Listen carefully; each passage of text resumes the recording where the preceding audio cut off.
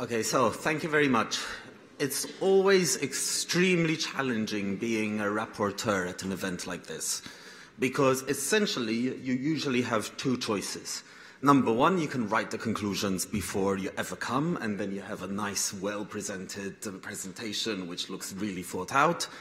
Or secondly, you can repeat to people what they've been hearing for the last 2 days and count the number of yawns you get per minute for the next 15 minutes while you speak. I didn't really want to do either of those things. So in trying to figure out how to report from the conference, I decided to try something a little different.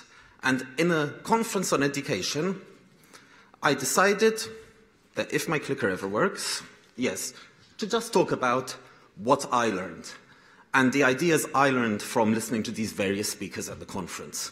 And hopefully to start a discussion with the rest of you, both in the coffee break, both afterwards, about what you learned, and hopefully we can do some of that famous remixing and resharing ideas and so on. Before I got to all of that, it is my duty to tell you, you will have a proper conference report. We have had an army of rapporteurs, of cameramen, of technical people recording every tiny bit of the conference. This will all be brought together in a conference magazine with a description of each speech, with pictures, with video, with all of it. We'll need a couple of weeks to compile all of it, but every person in this room will be getting that. I've decided to try and figure out what I learned about the theme of the conference, about what is the state of digital education. And we actually had 6 themes of this conference, the first of which was openness and equity. And we heard about various kinds of open. Open access, open pedagogy, open licenses, open content, open practices, many, many different kinds of open. And I think from what I've been hearing and what I've been hearing from the last few years, we really can talk about open education, not as something that's coming, something that's in the future, but something that is increasingly a reality for more people. It doesn't matter if we look at the number of open textbooks, the number of new pedagogies, the number of new open practices being introduced, whatever measure of open we take, it's on the increase, and it's usually increasing exponentially. We're not all the way there yet, or cable would be out of a job, but we are definitely well on the way to open. On the other hand, the second lesson I took is that digital multiplies opportunities. But that comes with a caveat. And it's a rather big caveat, which a lot of you have been pointing out. And that is that the well-off are best positioned to take advantage of those opportunities. And in the spirit of remixing, this reminded me of a report I was involved in just a couple of years ago. And this is for Europe, so we are the privileged, where we said that actually, if you look at any indicator of equity in Europe, gender balance, net entry rates, entry via alternative routes, income gap of students, we are not equitable on any of these measures. And if you're from a lower socioeconomic background in Europe, you're less likely to attend higher education, less likely to choose a different course of study, less likely to work during studies, and far less likely to have a mobility experience in Europe. This is what we know from European Commission, from OECD reports. And I was wondering a little bit, but technology is supposed to change this, right? That's what we're hoping, and that's the question I think we've been asking ourselves. I haven't heard anyone in this conference definitively say that technology does change it. And this is another graph I pulled from a report, and this is essentially the graph at the top is the participation in higher education of people whose parents went to higher education. The blue one is the participation of people in higher education whose parents didn't go to higher education. And you see that since the 1970s, it's been increasing rather linearly. The thing is, this is our digital revolution. Usually when we have digital revolution graphs, there should be some sort of exponential thing there. So at least in the last 30 years, we've been having a slow, linear increase in participation, but I don't see any big spike because of digital yet. And the scary thing, when you extrapolate these two lines, it's going to take us till 21-25 at current rates to actually reach equitable higher education just in Europe. So the lesson I learn is, for digital to increase equity, we need better ideas. We badly need better ideas. I see a lot of people in the room, a lot of initiatives trying to push it, but I do not think we have found the actual thing that says, listen, this digital technology will finally bring us equitable education. Moving on to the next theme, about systems for accreditation and quality assurance of online learning. And what did I learn here? First of all, this comes from my own presentation, but I actually thought it was the least important part of my presentation. It was that trust is about perception. And this people kept repeating and kept talking about the point that trust in education is about perception.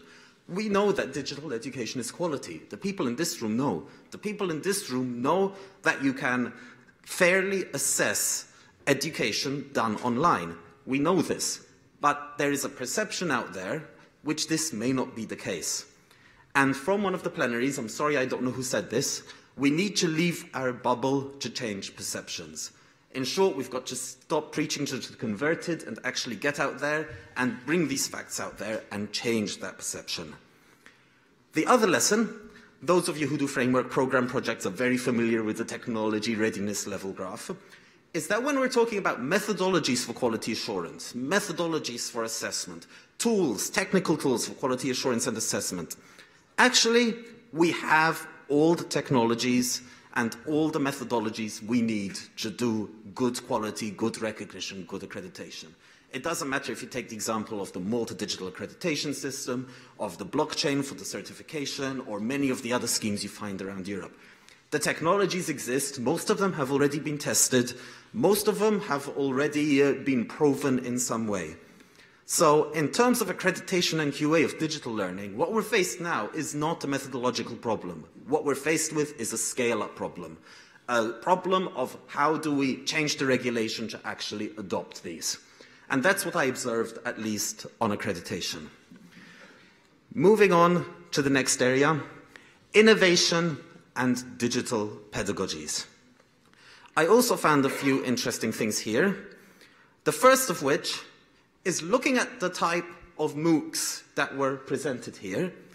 I'm going to propose to you that European publicly funded higher education is the real use case for the original kind of MOOC. It doesn't matter if we're having examples like the Fun platform from France or the Silver MOOCs from Edinburgh. European publicly funded education actually gives you a way to deploy MOOCs, and because the public duty is already built into the mission of these institutions, they find a lot easier to find the financial reason to do the MOOCs. And I put this in context, those of you who are Economist readers, The Economist this very week ran a feature on lifelong learning, basically saying that MOOCs are the future, but old MOOCs are dead, because now it's corporate training, it's MOOCs for charging, and so on. That may be the case, but here in Europe, we still have massive MOOC platforms running under the public model, and I have a feeling, not a lesson, a feeling that this will be a continued divergence of models from what I've seen from the cases I've heard presented to me at this conference. The next lesson, we've heard a lot of people talking about unbundling, and here I mean unbundling in the terms of micro-credentials. And the lesson I took from what I hear, I honestly think unbundling is unstoppable. We've had discussions about, will micro-credentials replace degrees? Will micro-credentials do this? Will micro-credentials do that? I can't tell you what micro-credentials will do, but what I can tell you is micro-credentials are here and they're going to increase quickly. And the only real question for discussion is who will lead the micro-credentials revolution? Will it be the universities? Will it be the VET institutions? Will it be the businesses? And I think that is going to be the very big discussion over the next 2 or 3 years. Final lesson, and this is as much from what was not said at the conference as much as what was said. When I was looking at the program and thinking, okay, I have a digital pedagogy section, I expected to learn a lot about new fancy digital pedagogies. And to be honest, I didn't hear much. And I haven't heard much about the last 6 digital education conferences I've been to. And the truth is that digital pedagogies, and possibly pedagogy as a whole, is still extremely immature. And what I mean by this, I pasted a link to a report from MIT. We know a lot about neuroscience. We know a lot about what works in education. We know a lot coming from behavioral science. But actually putting that all together and turning it into real concrete pedagogies which we can use online, it is happening. Some institutions are trying it. I put this report up because it's my favorite example of it, but this is something which we're really just getting started at. Turning pedagogy into a hard science is something we're just getting started at, and there is practically unlimited scope to continue.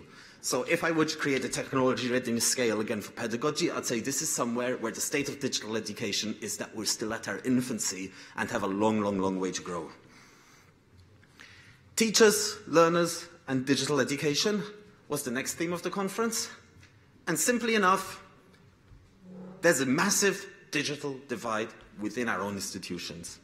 In the same institution, you can see a blackboard and VR helmets in the same institution today. I really don't think I need to say anything more about that. The second lesson was that technology has already created a global faculty and a global student body. And none of you said this in your talk. You did it. In the coffee breaks, there were people meeting like their old friends who are meeting in person for the first time. If I was not to give you food but give you Wi-Fi, you would choose the Wi-Fi, because half of you, even now, are communicating with faculty all over the world, and you cannot be, like, cut off from that connection. People have been going in and out of the room all the time to join video conferences, to join lectures. The global faculty is already here today. This is already happening, and it's the same for the student body. So we're not talking about a forming. We're not talking about people find like-minded individuals wherever they are, and we can really see this happening, and this phenomenon in education has already happened. Future trends in digital education. Now, honestly, from the speeches we heard, this is where I get totally and completely depressed. My first question is, we're talking about future trends, but are we resisting change ourselves? One thing I noticed in this open conference is that, as far as I know from the presentations I attended, Cable Green's presentation was the only one that actually had a Creative Commons logo on it. Yet we have all been talking about how this is amazing, how this is we should do, but we're not doing it ourselves. Let me give another example. This is from, those of you who know the Bologna process may know this quote. 10 years ago, we said, as every Minister of Education in Europe, that we shared a societal aspiration that the student body entering, participating in, and completing higher education at all levels should reflect the diversity of our populations. Look around this room. Do you think the population here reflects the diversity of our populations? And I mean, look at me. I mean, a young, white, Western guy addressing another conference from a podium. It doesn't get more traditional than this. So do we really believe in this change? And I mean, are we actually practicing it ourselves? We then go on. First, we start talking about change. But the truth is, people weren't talking about change. People start talking about disruption. Again, we have a big argument about disruption. We've had several talks about what the future holds. And actually, the dominant paradigm in looking at the future, which I have seen in this room, is fear.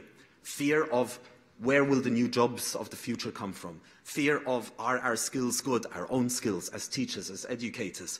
Fear about what type of society we're creating. And I mean, throughout, there has been this just undercurrent of fear of what the future begins.